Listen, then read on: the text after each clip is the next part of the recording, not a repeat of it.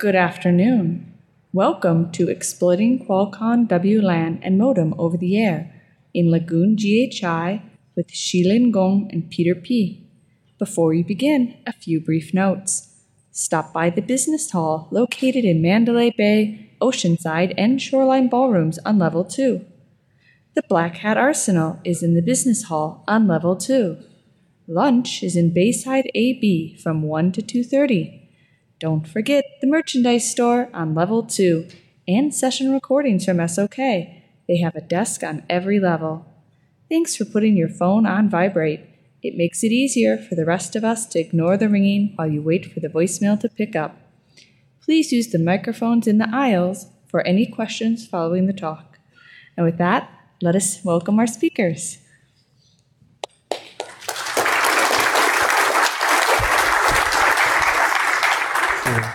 Thank you very much for attending our talk. In this talk, we'll share how we exploit Qualcomm WLAN and Modem over the air. And finally, we comprise the Linux kernel. About us, we are security researchers, both from Tencent Blade team. Tencent Blade team is founded by Tencent Security Platform Department in 2017. We focus on security research in the areas of AIoT, mobile devices, cloud visualization, blockchain, etc. This is the agenda. First, we will introduce some related work. WLAN security is a hot topic in recent years. The lone exploit on Broadcom Wi-Fi chip is on 2017, and this year on Marvel. Today, our talk is about Qualcomm. As we know, there is no public exploit on Qualcomm Wi-Fi chip. So, how about the Qualcomm Wi-Fi? There is a simple illustration about the architecture of Qualcomm Wi-Fi. There are two important things. The first one is that start from Snapdragon 835.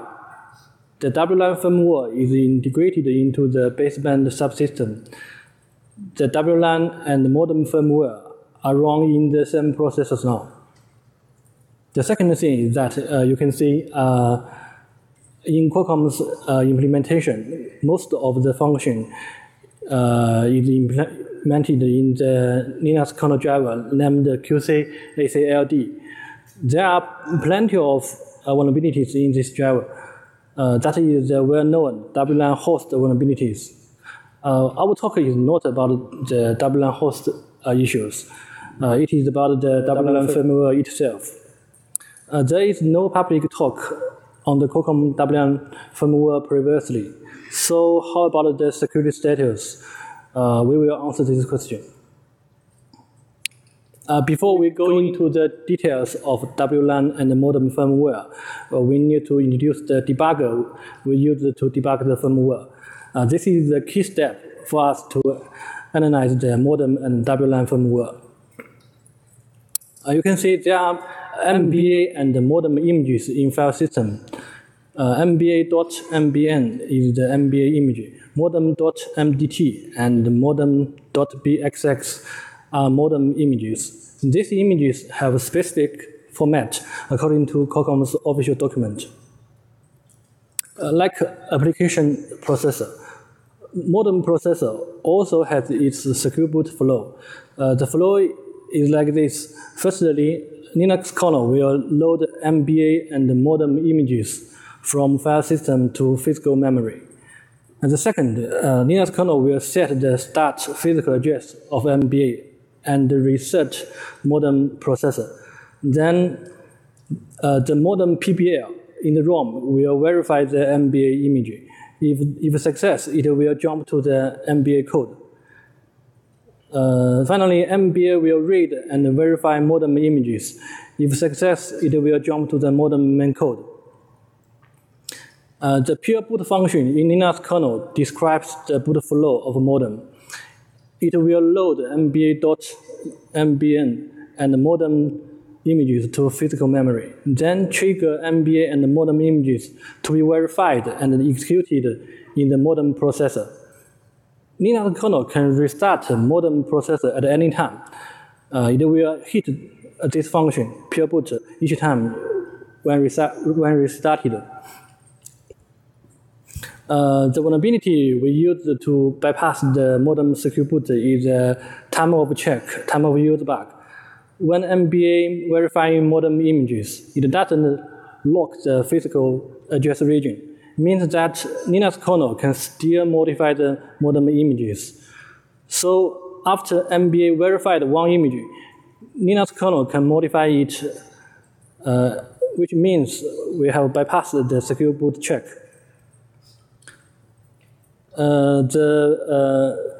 The bug POC is quite simple. There is the diff file of pure boot function. We just change the pure boot function. We let the pure reclaim mem function after we have modified the modem images. After we have ability to modify the modem images, we can inject debug server to modem side. We injected demonstrate to wait for commands from Linux side. The commands and the results will be exchanged using shared physical memory. So we can issue debug commands to debug WLAN and the modem firmware because they are in both modem processors. Now we have the debugger. We can analyze the modem and WLAN much easier. So Xiling will introduce the following details. Okay. So I'll introduce the reverse engineering and the vulnerability and exploitation. And then finally, we'll explore it into the Linux kernel. Okay. Go. Let's review the architecture of Qualcomm WLAN. The WLAN is now in the baseband and the hexagon architecture, so that we can analyze the WLAN, and if we control the WLAN, we will control the baseband subsystem. Okay.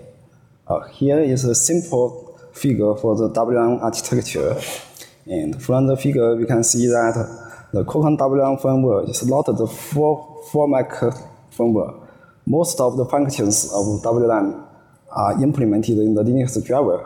Here, the QCACLD, and the firmware itself is quite simple and just leading to a smaller attack surface.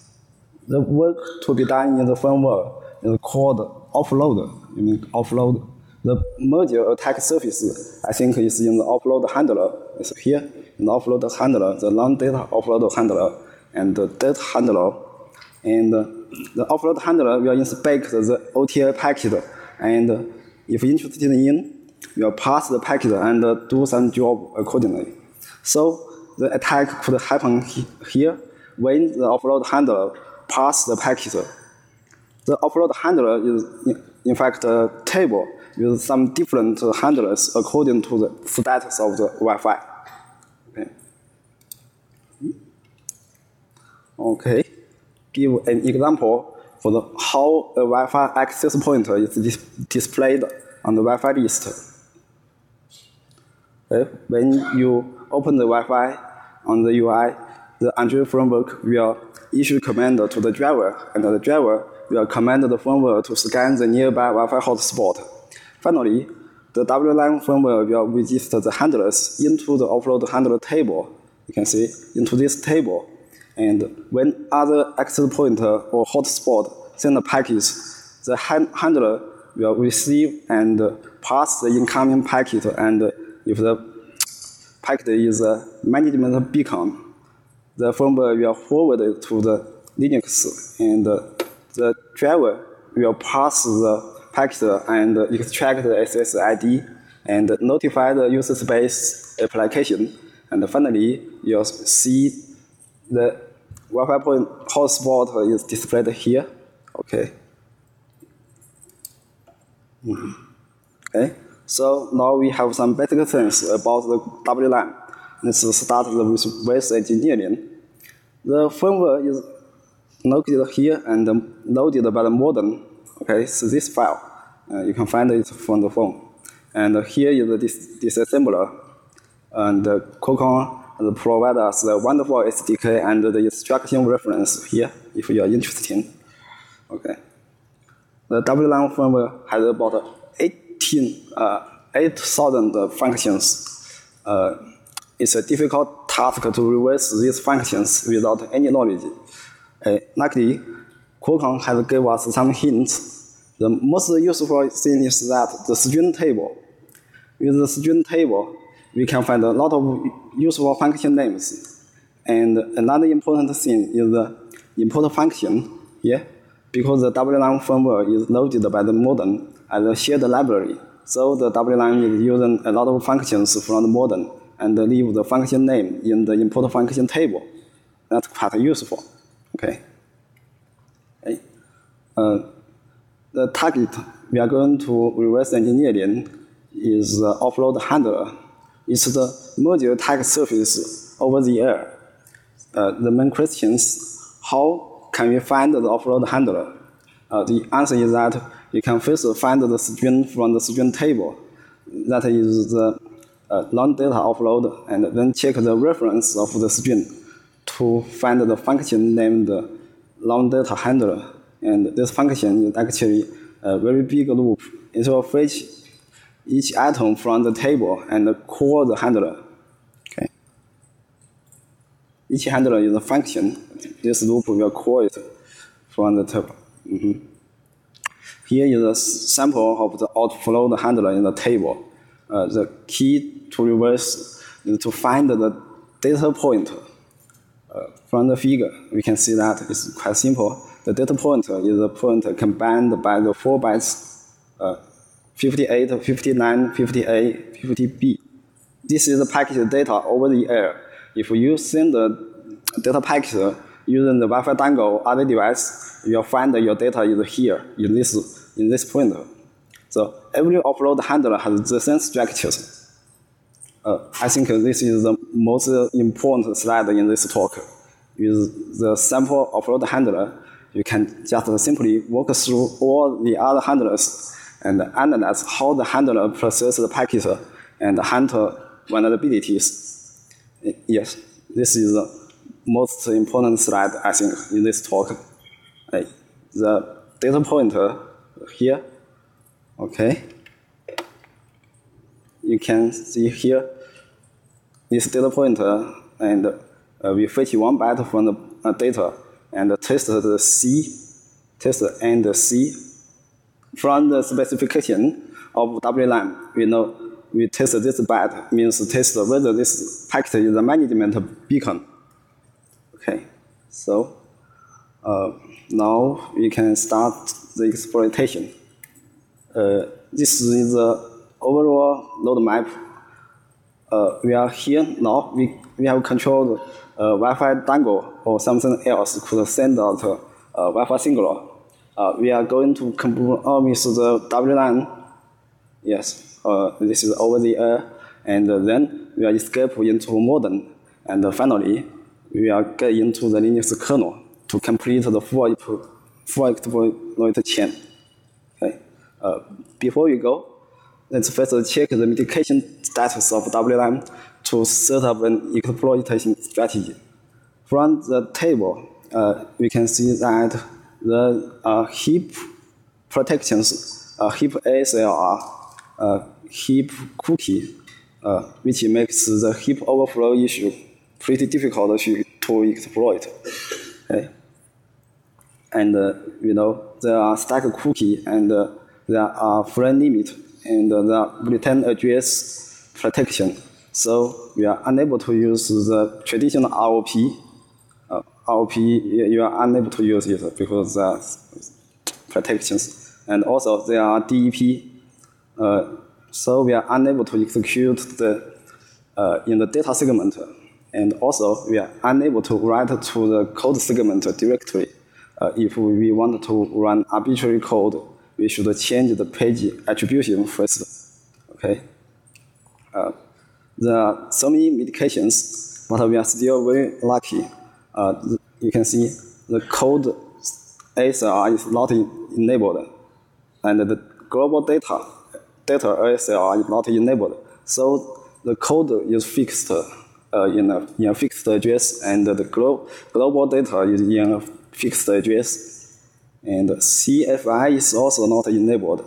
So although we are unable to use the ROP, we can use something called function-oriented programming, that is FOP, to bypass the to do the job like the ROP, that is FOP.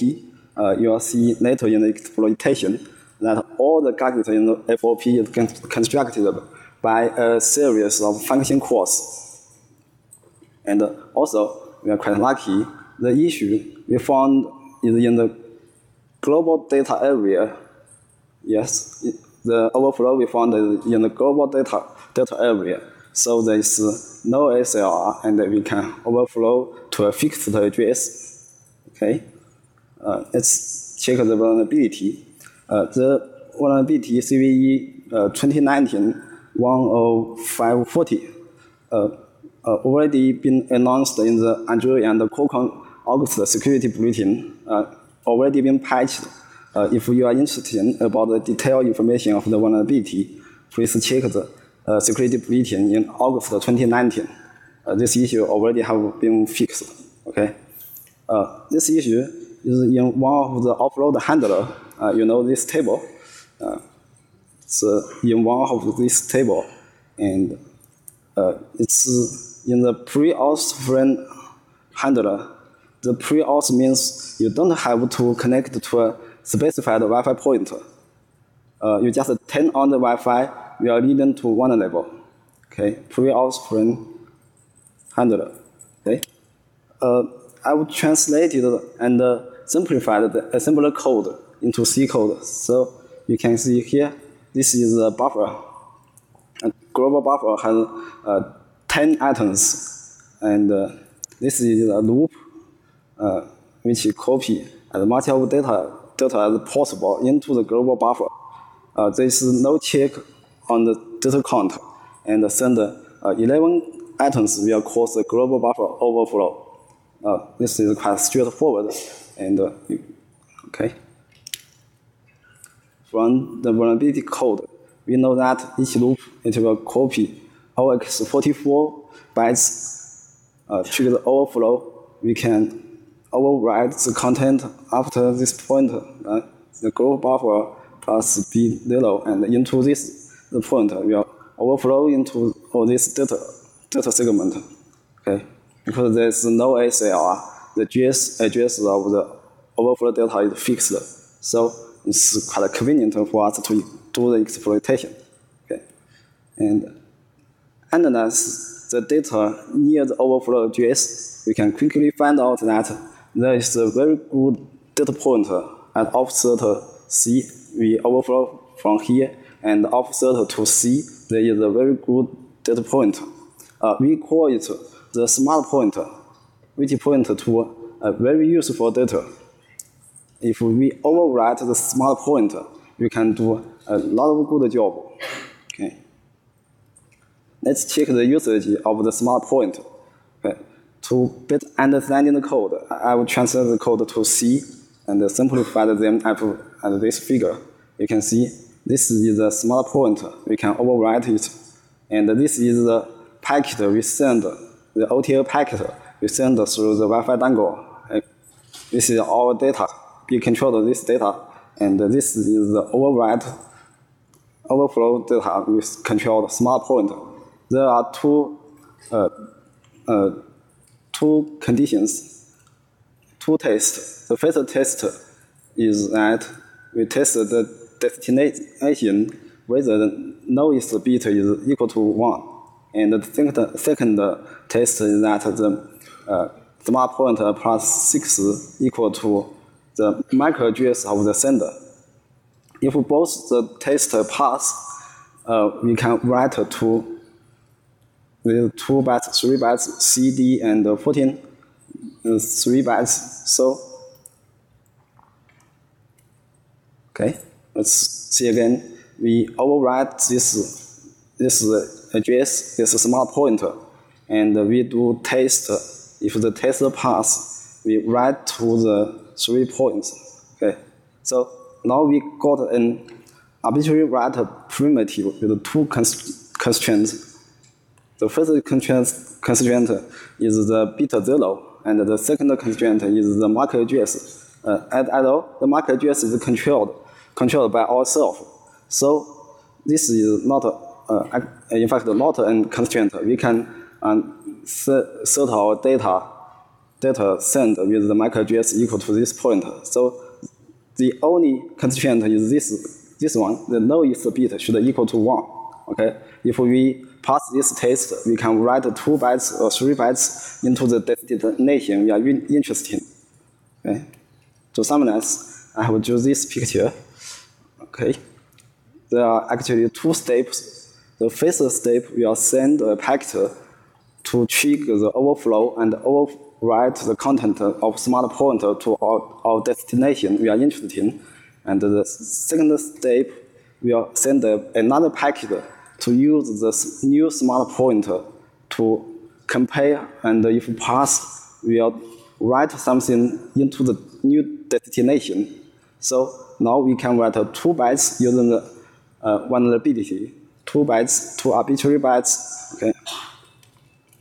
So another question is how a meaningful address or data is always 4 bytes. Now we can write 2 bytes.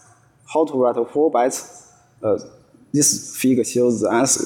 Answer is quite simple, just using the write trace. The first time we write to the low 2 bytes, and the second time we write to the high 2 bytes.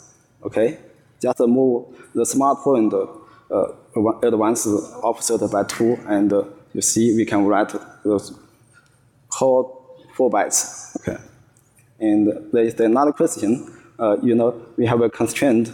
The destination we want to write should have this bit set to 1. So how about if this bit is 0?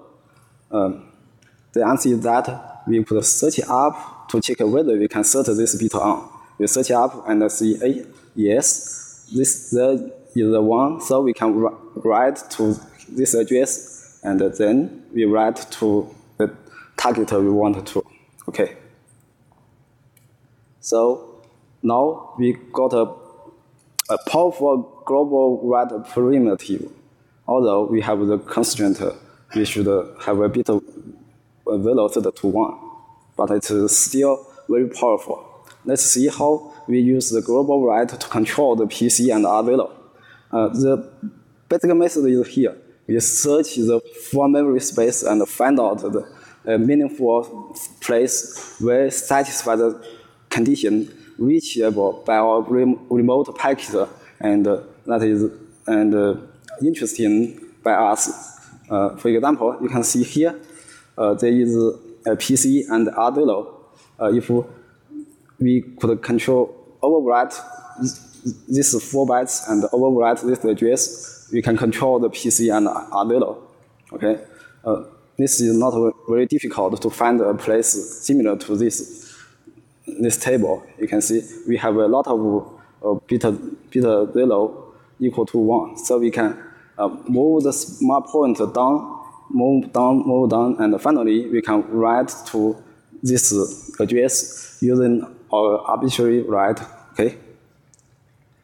So now we have controlled the PC and Arduino. We can do some useful things. The first thing we want to do is to remove the constraint. That is, remove the condition. So we want to transform this global write to arbitrary write. Okay. The global write we have is still not very convenient, because the place we want to write should have the lowest bit set to 1. Generally, we'd better transform it to an arbitrary write.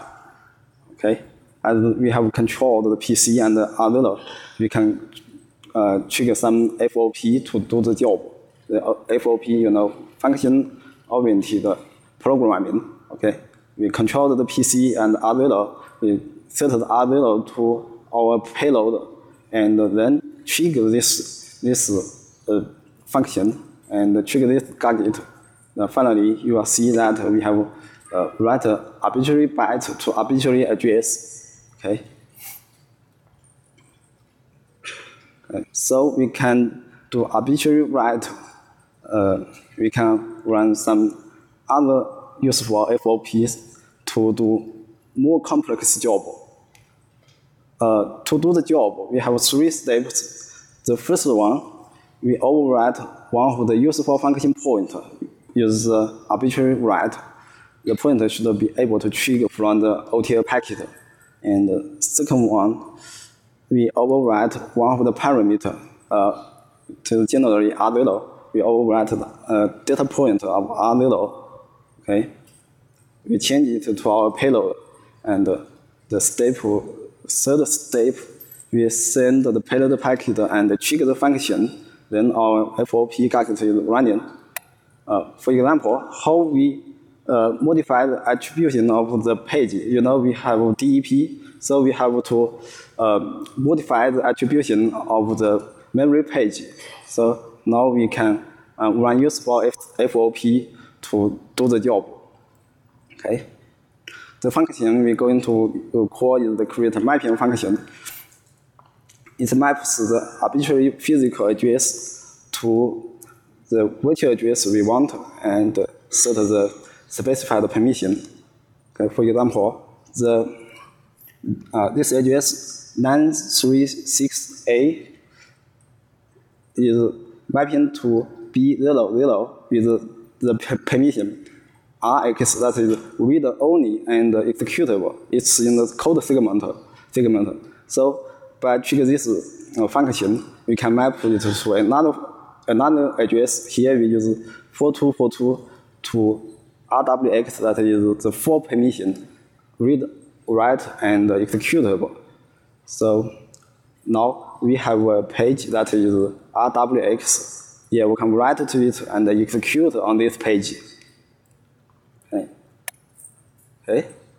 So another thing we want to do is to copy our shell code into the page we just map out. We just want to copy the shell code to 4242. It's quite simple.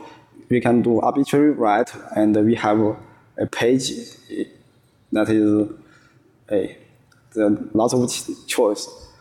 The thing I do is to overwrite one of the handler in the offload handler table, so that the R1 is originally set to the packet we send, and the data length is R2. So we overwrite the PC, the function pointer, and the data pointer. Then we can copy our shell code to the R0 we want to. That is the 4242 we just mapped out to be RWX. Okay. So we copy the shell code to 4242. We are able to trigger the shell code. So now we can running arbitrary code in WLAN firmware. Okay, just trigger the shell code in this address. Okay. Now we are in the WLAN.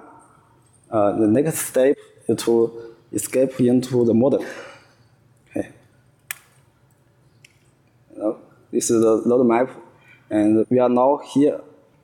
No, from here to here. Now we are here.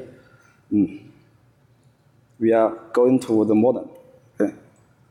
Okay. The WLAN and the modem are in different processes in the baseband system.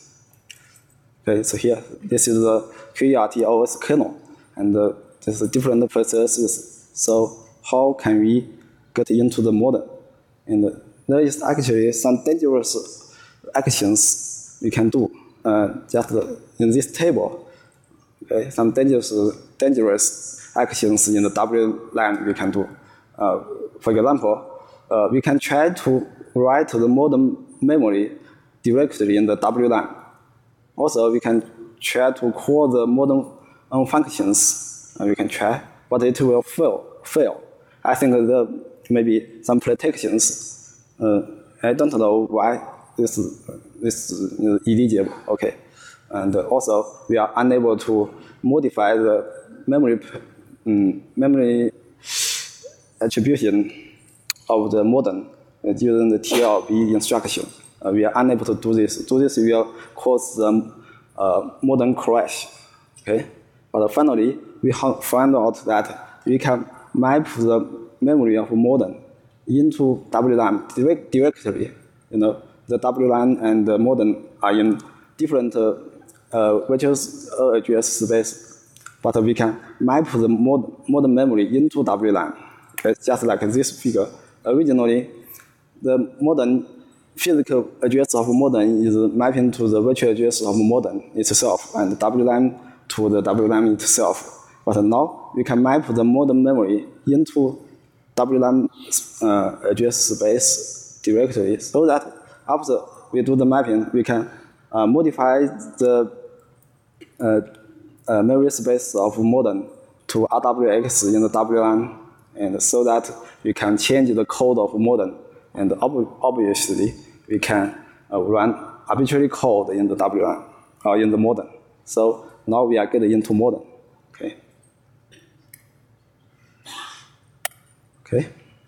So let's see how to escape into the Linux kernel from modem.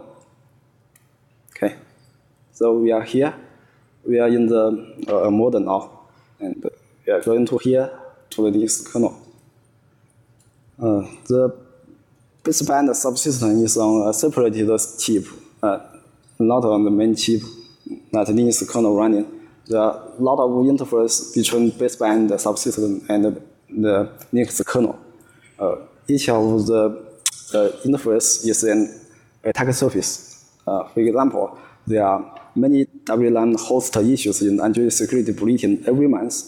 Most of them are firmware to Linux kernel vulnerabilities. These issues could be used to escape from the baseband into Linux kernel. And there are also partition attack surface from modem into high priority process, and also maybe into the trust zone. If you are interested in, you can try. Okay. The vulnerability we are using is the CVE 2019-10538. Okay, in one of the attack surface. Okay. This issue already been fixed in the August Android security bulletin. And if you are interested about the detail, please check the August Android security bulletin. You can find the code diff. It's already public now.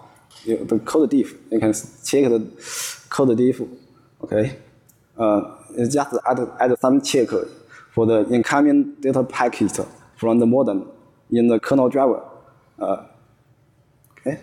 There are some check if okay. Actually, it's about the memory management of the Qualcomm multiprocessor architecture. The memory management is quite a big topic, in fact. Here, you need to know that two things: the Linux master model,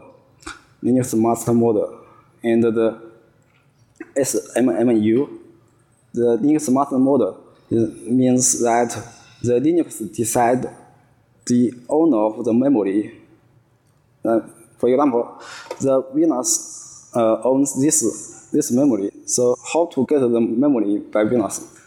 Actually, Linux will assign this memory to Windows. Before Linux assign it to Windows are unable to touch this memory. Okay, so after Linux have assigned the memory to Windows, the SMMU will protect it to protect it, and if the modem or other subsystem wanted to access into this memory, the whole system will crash. That is the SMMU doing. It protects the memory to make sure the memory assignment by Linux work as expected. Okay. So another example for this memory is owned by the modem. So Windows and Linux, they are unable to touch this memory. Okay, but the job is done by the Linux. Linux will decide the address and the owner of this memory. Okay. This is the Linux master model and the SMMU protection. Okay. So the issue here, 10538 is here in the memory management. There is actually a mystery logic. Generally, Linux itself will decide the address and the size to assign to other peripheral subsystem. But here you can see the modem have send an address and the size to Linux, and then Linux will assign it to modem directly without any check. I don't know why this address is decided by the modem. In Linux master model, it should decided by the Linux itself. But here, this mystery code seems very wonderful for us to exploit, because we can map any physical memory designed by us. Because we have control the modem, we can use any physical memory. We can here tell the Linux, we want this memory, then the Linux will assign this memory to us, so we can own this memory. If we tell the Linux to give the code of Linux kernel to us, it will do as we want. So this is the vulnerability. We tell the Linux that we want the code space of Linux, so Linux give to us, and so that we can modify the content of the kernel code. So we have an arbitrary memory right of the Linux kernel. That's the vulnerability. Okay, please note that this vulnerability is pretty powerful. We just bypass any modifications in the kernel, because we are using the physical memory. That we just assign the physical memory, and we can bypass the KSLR and other modifications. Anything is useless. Okay. So we have break into the kernel. But before we watch the demo, I would like to talk a little more about the stability of the exploitation, because we are sending the packet over the air. It's the wireless packet. Okay, there are some stability issues. When I do the test, I'm using a Wi-Fi dongle, just like this one, and the SCSI software to send out the payload here. But when I do the test, the packet losing rate is very high, almost 90% of payload are lost. That's make our exploitation very unstable and will crash every time.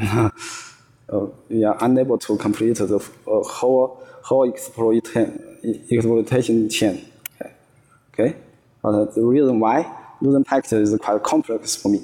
Finally, I have found the solution. I have a Google Pixel 2 with Snapdragon inside, which could send and receive packets normally. Surely the Pixel 2 could solve the problem I encounter and send the packet correctly. So how about we use the function that the Pixel 2 is using to send out the packet? Okay, we can hook the function in the firmware which send the specified packet we want on Pixel 2. We replace the content of the packet to our attack payload. Okay, that is the solution. Finally, we are using the Pixel 2 to attack the Pixel 2 XL. Yeah, we send out our payload using the Pixel 2, and the target is the Pixel 2 XL. And, maybe you ask how we hook the function in the firmware. It's another complex story. Actually, we don't have enough time to talk about it today. Okay. Finally, we are here. we using a Pixel 2 into the WLAN and into modem and into Linux kernel. This is the full exploit chain. Okay. Let's watch the demo.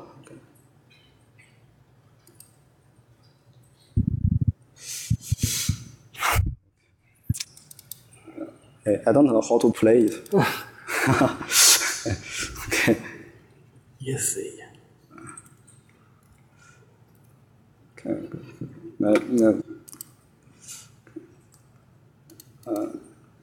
Directory play it. Can you see?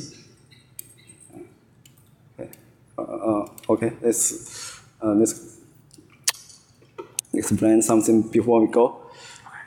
This is the Pixel 2. You can see, well, this is the attacker. This is the phone we have compromised, we own. And this is the target, the Tamon, the Pixel 2 XL. Okay. Now we are going to send a packet.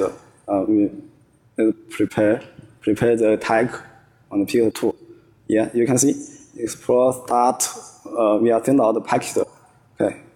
The first payload is 143 lanes. Okay, that still send the packet. Okay. The Pixel 2 XL is G86. Okay, you can see that the SE Linux is enforcing, and we are unable to use the demessage from on the shell. We are in the shell. Okay. So the Pixel 2 is sending packets. Okay. We can the whole process needs about 3 minutes, but I don't think we have to wait. Let's speed up. Okay. Okay. Attack is not finished. You can see the SE Linux is still enforcing. Okay. Okay. Let's speed up about 3 minutes. Okay. Okay. The operation done at this time. Okay. Let's check the result.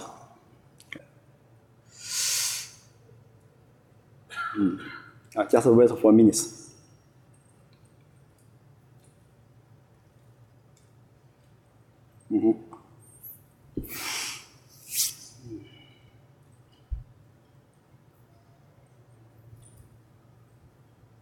Okay, you can see it's permissive. So we have fully controlled the Linux kernel and set the SE Linux to permissive. Okay.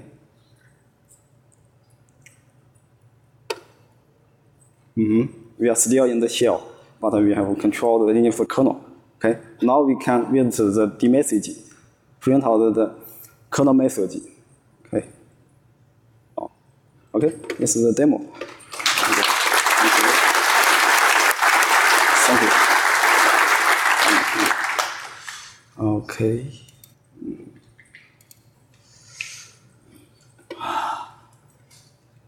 Okay, and the future works. There are still lots of mystery in WLAN. So we just reverse engineer a small part of the code. Lots of the functions of the WLAN are unknown. And how to fire the WLAN firmware and how to transfer the instruction to C, maybe. This is the timeline. We report the first issue on February the 14th, and Qualcomm and Google will respond very quickly. And now these issues have already been fixed in the August security bulletin. Okay. And this is our talk. You just remember this figure. We from WLAN to modem and to Linux kernel. And also we talk about how to handle vulnerabilities in the WLAN. Okay, you remember the data pointer. The data pointer we are using. Okay. Also, we know how to debug the baseband. If you want to future research, you can use the debugger. Okay. Okay, that's all. Thank you.